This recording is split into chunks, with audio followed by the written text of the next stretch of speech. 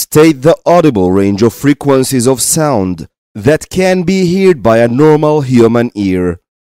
B. Sound waves are longitudinal waves that are made of compressions and rarefactions. State in terms of the behavior of molecules what is meant by number 1. A longitudinal wave, number 2. A compression, number 3. A rarefaction.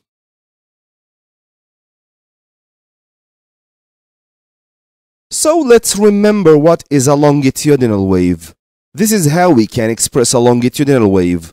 Parallel lines that are close to each other in some regions and away from each other in other regions. The regions where lines are close to each other are compressions, and the regions where lines are far from each other, these are the rarefactions. Sound waves are longitudinal waves. They need medium to transfer, solid, liquid, or gas, like air for example.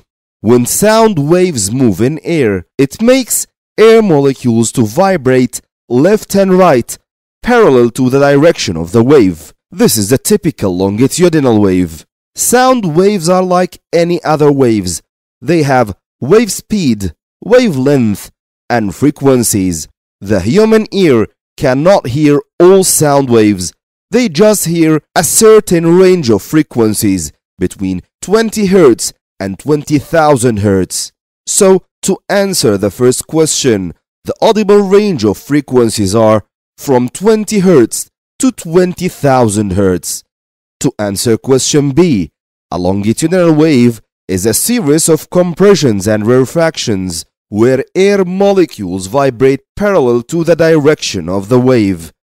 A compression is a high air pressure region of the longitudinal wave where air molecules are close to each other. Rarefaction is a low air pressure region of longitudinal wave where air molecules are far apart from each other. These are some direct definitions. Question C. State the difference that a listener will feel when the following changes happen to a sound wave. Number 1. When the wavelength increases. Number 2. When the amplitude increases.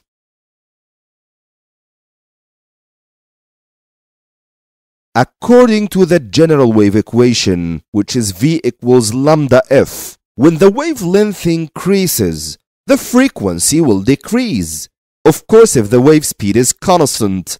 And we know from before that the frequency controls the pitch of the sound. So, if wavelength increases, the frequency decreases and the pitch of the sound will be lower, so the listener will feel lower pitched sound.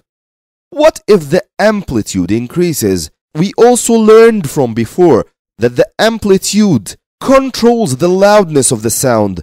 So when the amplitude becomes bigger, this means the sound will be louder.